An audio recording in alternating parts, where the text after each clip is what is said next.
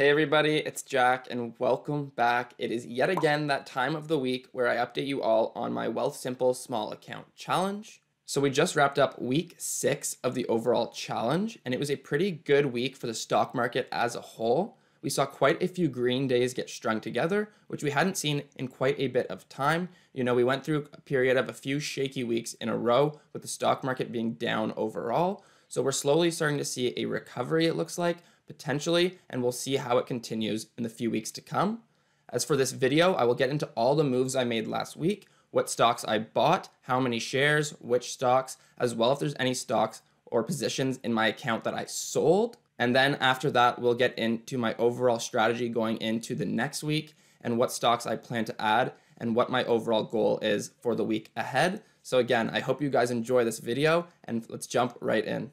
So for anybody who's new to the channel, I'm currently undergoing a WealthSimple Small Account Challenge where my goal is to bring a $1,000 account up to $100,000 through saving like crazy and smart investing. Every week I put a little bit of money into my investment account and invest in a few stocks a week, with the overall goal being one day to retire off of my investment and to be able to live off of them. So that is the big picture, and let's get into how this week went. So as far as my overall account status, my account currently sits at $2,618.17, so up quite a little bit from last week, and we ended with Friday being up 1.33%, or $34, and for the week as a whole, we're up just over 4% at $104.35. So quite a good week overall, and I think almost every single one of my actual stock picks was up for the week, which is not always the case, and that was pretty good to see. So we're up quite a bit this week, and I'm overall really happy with the week and how it went. So as far as new positions go, or any new stocks that I added to my account, I added one new position this week. I added a new ETF to my portfolio,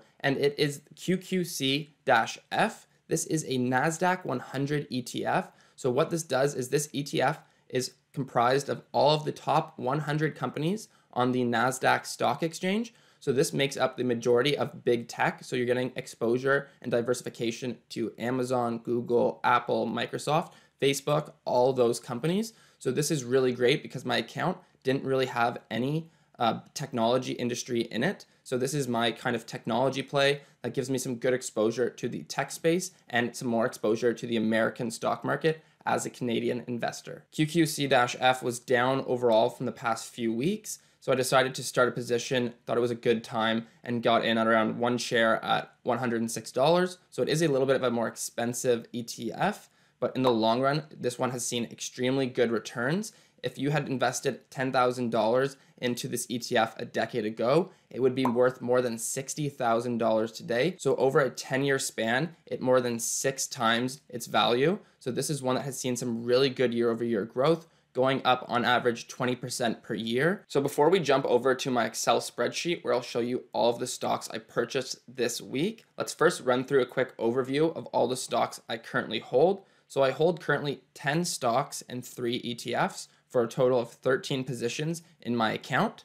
So I own Algonquin Power, AQN, Brookfield Renewable, BEPC, Enbridge, ENB, Fortis, FTS, and then my growth stocks are Good Natured Products, GDMP, GRN, Green Lane Renewables, and then I've got H2O Innovations and Standard Lithium are my 2 largest positions in my account and are both those high growth penny stocks.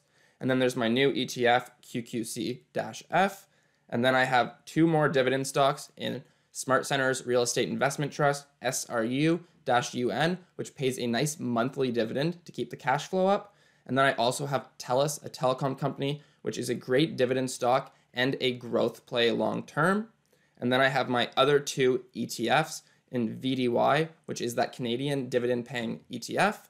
And then I also have VFV, which tracks the S&P 500, the US stock market. So there you have it, my 10 stocks and 3 ETFs. So let's now jump over to my Excel spreadsheet where I track my dividends and how they grow each and every week and my overall stock positions. So here's my Excel spreadsheet where I easily track my passive income from my dividends, as well as my portfolio breakdown by each stock position. If you want to use this Excel spreadsheet, I will have a link in the description below where you can download a template version and play around with it yourself.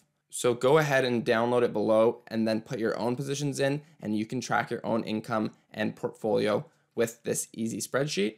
Let me know if you run into any issues or problems with the spreadsheets in the comments, and I can help you out. So getting into my stock positions, I didn't sell a single stock the past week, and I don't see myself selling any of them in the foreseeable short-term future. All of the stocks or ETFs I own are long-term holds. I'm really going with the buy and hold long-term strategy. There's a saying that says time in the market beats timing the market, which I truly believe in.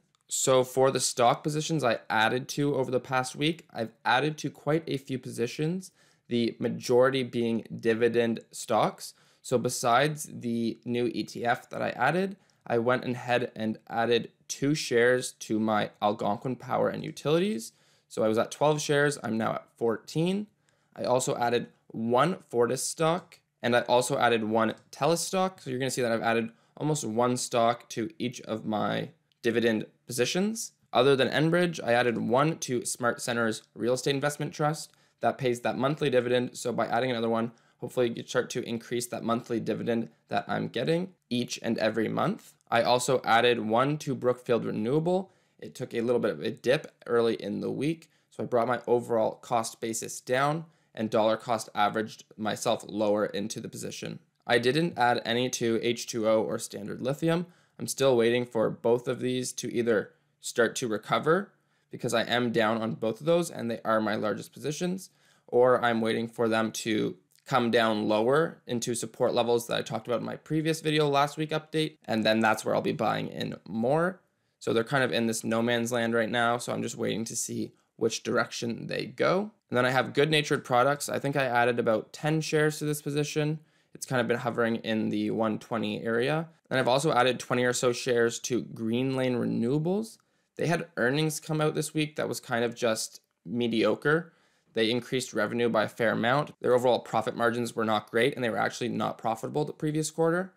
So they're kind of hovering around that $2 range. So I'm kind of waiting to see where they go as well. And then as far as my Canadian Dividend ETF, I added 1 more share to get a total of 4. So overall theme for the week was I added majority to my overall dividend positions to help increase them in size and bring them up to higher weightings of my portfolio. And I didn't add too many growth stocks other than that 1 growth ETF, the QQC-F, and a few Green Lane Renewable shares. So if we now go to my dividend tracking, we can see that the extra dividend shares that I added to a bunch of my positions really helped to increase my overall passive income. The previous week's totals were my monthly average was $3.83, and my annual dividends was $45.93. And currently today, this week, they are now at $57.36 for my annual rate, and my monthly dividends is $4.78. So we were able to add $12 or so to our annual income from our dividends and to add a full dollar to our monthly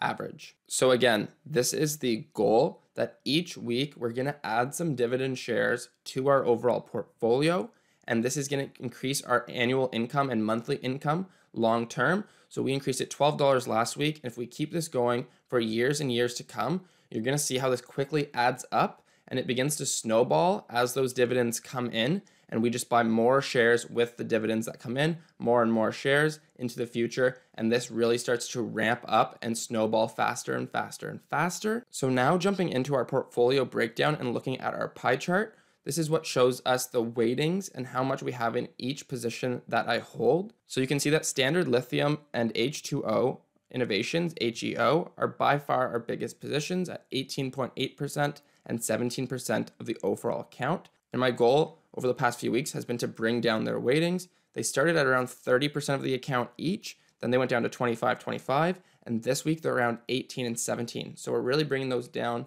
de-risking our account as a whole, and really trying to focus on adding into the dividend positions and boosting them up. Because again, to reiterate, our long-term goal is to get around 20 to 30% in those high growth penny stocks. Then we're going to get around 30% in our ETFs, and the remainder 50 to 60% will be in our dividend stocks. So currently our growth stocks make up around 45% of the account. So we're trying to bring that down to that 20-30 range, Our ETFs are around 15, so we're trying to boost those up. And then as far as our dividend goes, they currently make up 40% of the portfolio. So again, I still need to boost the overall dividend and ETF positions to bring their weightings of the overall account up, because again, the ideal weightings are around 50% dividend, 20 to 30% growth, and then 20% ETF to have a well-balanced and diversified portfolio. So heading over to this week's watch list and the stocks that I'm going to be looking to buy over the coming week, I'm going to be focusing primarily on ETFs this week, as the stock market kind of is in this kind of no man's land, not sure whether it's going to be continuing upwards or heading down. I want to focus on diversifying my portfolio through my ETF positions and just adding to them as a whole. So as far as it goes for my growth ETFs, I want to add another share to my NASDAQ 100 ETF, my new position, QQC-F,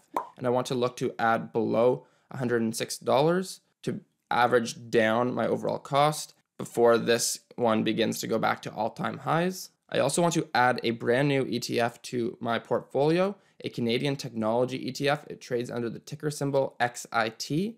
I want to start a brand new position in this stock to get some exposure to Shopify and other big name tech brands that are held within this ETF. It will be featured in a video coming out tomorrow. And then for dividend positions, I want to add a few more shares to Algonquin Power as it's still below $20. I think this is a great deal for Algonquin Power as it sold off quite heavily because of some bad news about one of its wind farms being damaged, and it still hasn't recovered fully from there. And I think this is a great dividend and growth play long term. And then sticking onto the ETF focus for the week, I want to add a few more shares to my Canadian high yield dividend ETF, VDY, which gives me overall exposure to great Canadian dividend paying stocks, such as the big banks, which I don't currently have in my portfolio. So this gives me some exposure to them. That gets right into my final dividend stock on the watch list. It is TD Bank. I want to add a Canadian bank stock to my portfolio. However, they are currently trading at all-time highs. So I kind of want to wait for TD to pull back. And TD is my favorite of the big Canadian bank stocks. And I will consider buying if it falls below the $78 range. But currently it is at trading at all-time highs between $81 and $82. And that wraps up my watch list for the week. So there you have it. There is my watch list and my outlook for the week ahead. I'm going to be focusing on adding ETFs this week to my portfolio as I hope to diversify even further and overall just wait to see which way the stock market is going to go. Are we going to see more of a decline, or are we starting to head in the upwards direction? I really just want to wait and find out before I invest further into my growth stocks or decide to add further to my dividend stock. So I urge anyone watching to start their own investment journey today. It is never too late to start investing. You will thank yourself tenfold down the road for starting today. Just take that leap and jump into it. WealthSimple makes it super easy, and I will put a link down below to get 10 free dollars when you trade your first 100 using WealthSimple, Canada's only $0 commission trading platform. This platform makes it really easy to invest. I've learned so much already through this challenge, and I want you guys to learn as well. That is the goal of this. So start that challenge down below in the description, and you will not regret it, I swear. So with that being said, thanks again for watching. I hope you've learned something, and I'll see you guys in the next video. If you like this one, smash the like button and subscribe to the channel if you haven't already. I'll see ya in the next one.